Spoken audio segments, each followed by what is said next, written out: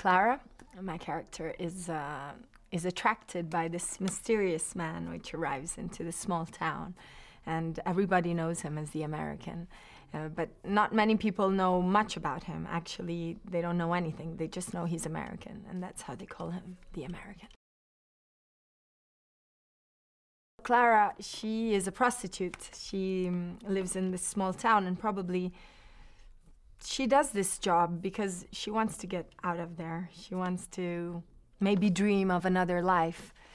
And this man, which arrives there, so charming and so, in a way, like, well, they meet each other.